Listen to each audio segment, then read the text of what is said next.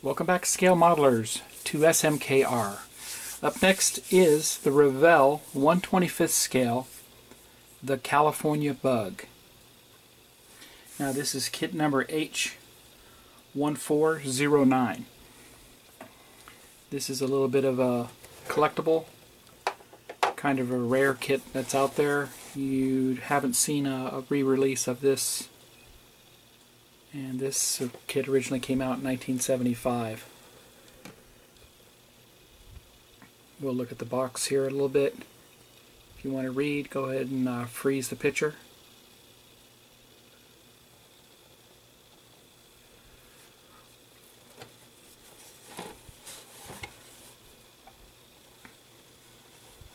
I like the exhaust look on that, and the louver on the rear deck lid.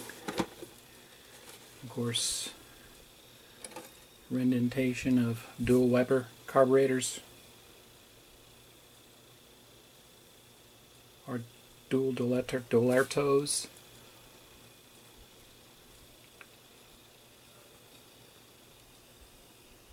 Very cool. Very cool kit. Open it up. Of course, this one isn't sealed.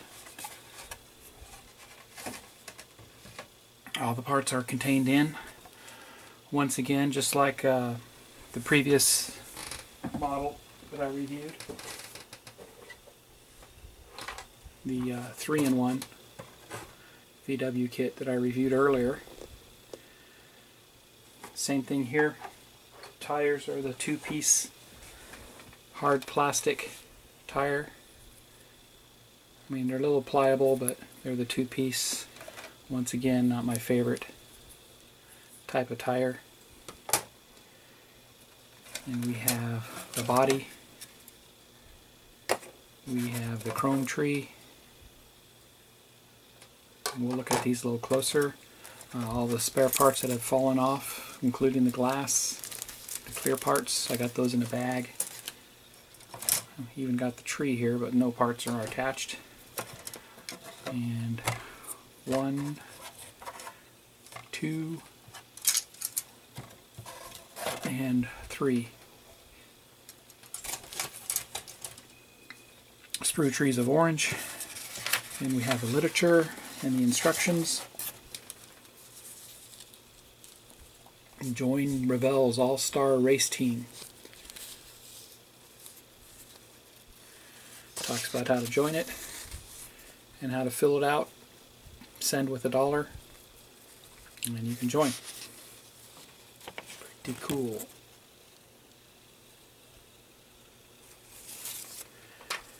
And Master Modelers Club itself. What you can do to join that. Same thing. Send $1, and you can join the Master Modelers Club. Way back in the day. Here's the kit instructions. No decals came with this kit. Yellowed a little bit on the pages here. Start with the exterior details. Then we work with our interior with the belly pan, front end, front ball joint.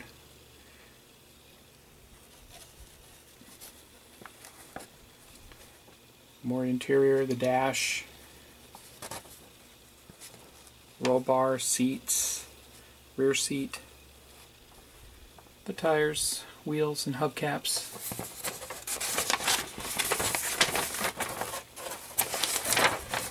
Now this is a fold-out style.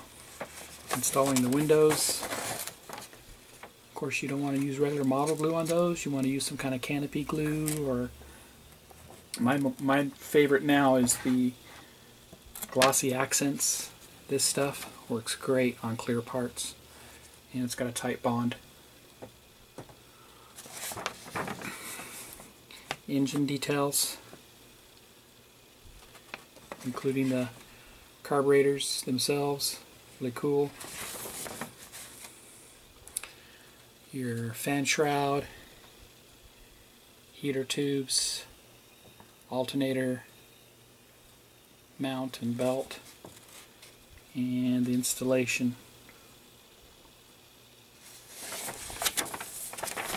Lastly, we have some skid plates, optional empty skid plates as they say, and installing the exterior parts along with the really cool exhaust, the header and stinger assembly. Very cool. Be right back with the parts. Here's the body for this kit, and with this one you actually get flared fenders here, front and back. You do have the stock chrome molding on the side, has the vent window, and you also have a fine cutout here if you wanted to make this a rag top. So if you wanted to cut the top off and put the rag top attachment on this. I'm not sure if this kit comes with that or not. We'll look at the parts to see if they're there. And of course you have the Volkswagen symbol on the front hood with the chrome molding. The standard flat windshield up front,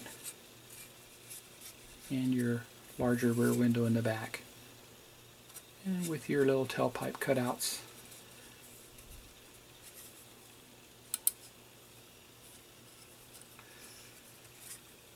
There's the body. Once again, here's the tires, and these do have Goodyear on them as a make. And like I was saying, they aren't my favorite. They're very hard to glue together, and the seam is very noticeable after you do glue them together. If anybody knows of any aftermarket tires that could be used to replace these, please put it in the comment below. Thank you.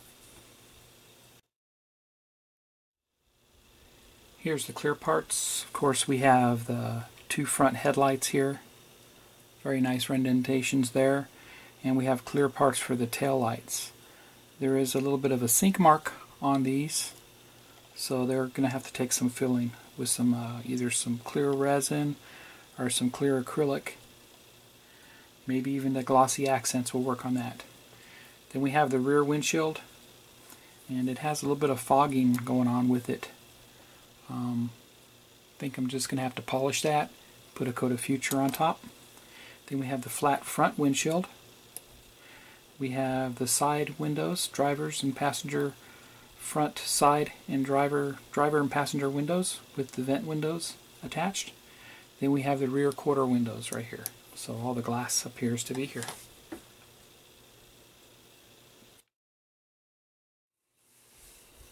Here's the chrome tree, and of course attached to it will be your wheels and steering wheel assembly. The camera's going to have a hard time focusing on this. But here's your custom wheels themselves, the rims. Looks like a whip antenna. Some of your exhaust pipes.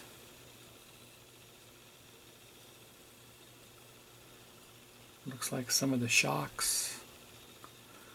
The stinger tailpipe. Steering wheel itself. Looks like the internals for the headlights. Some shocks. You've got the side mirror, door handles, front turn signals, and tail light bezels themselves. Let's look at the steering wheel a little closer here.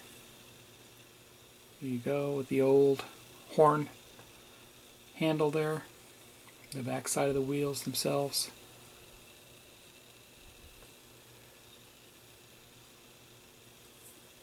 And that's your chrome tree right there.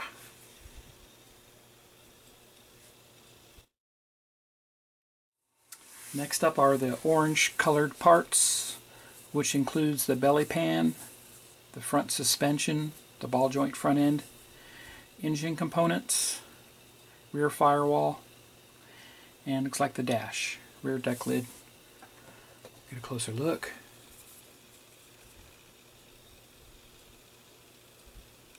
Very nice belly pan.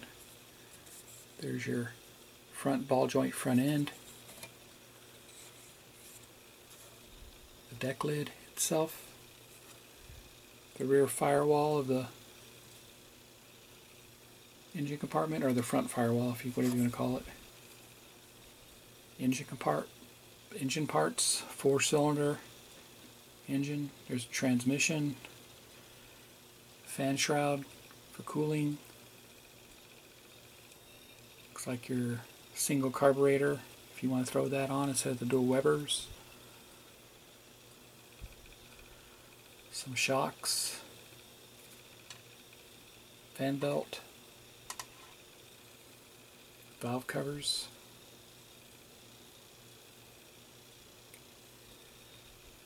license plate light for the rear deck lid, and your heater manifolds. Turn it over, let's look at the dash. Typical no frills dash. Does have the radio, your heater knobs, your vents for the radio speaker, and of course the odometer, speedometer.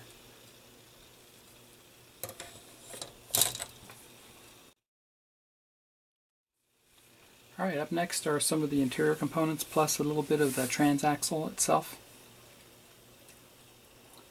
Looks like a swing axle type transaxle. Let's look at the seats here, the back seat, bench seat itself. Then we have interior components for the trunk underneath the front trunk. And we have some wheel inserts, swing axle, portion of the swing axle of the transmission, firewall,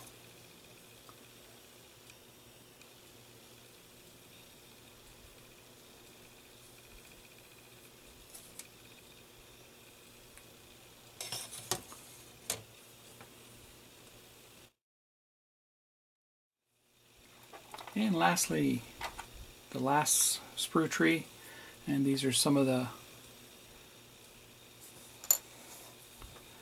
louvers that had fallen off. We have part of the bottom suspension area, the tunnel,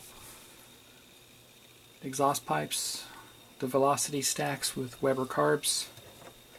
Get a closer look. Got the racing seats here. The roll cage, roll bar, some of the skid plates, the MP skid plates. Here's the carburetors themselves, dual Webers and intake manifolds, part of the bottom of the suspension, mounts to the bottom of the belly band, part of the swing axle components in the back, and lastly your exhaust manifold, or the header assembly.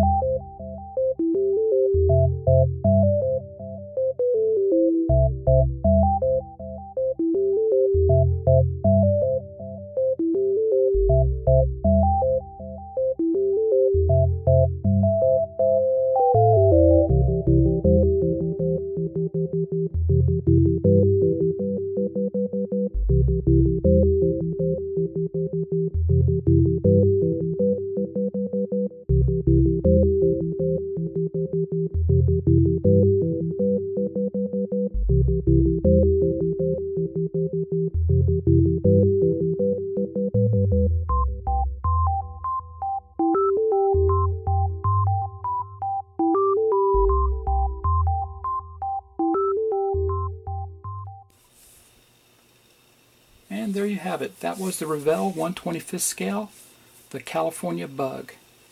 Kit number H1409. This kit was released in 1974 and is kind of a rarity, so I hope you enjoyed the review and the kit parts. Stay tuned for more reviews.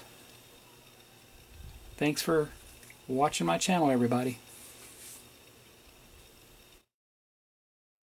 Starts the White Holden in lane 2 of about almost 2 seconds. Yes, a second and a half there. 2 green lights, away they go. Watch for Thornton to rapidly catch up in the supercharged Bugsy. Michael Peters, Peter Michael I should say, is out in the lead. Can Thornton catch him? I think he will just do it. Will he or won't he? No! Oh, he's tipped over, he's crashed. A horrible crash. The car's falling into a million pieces. It's ripping apart. Oh, the bits of the front wheel fall off.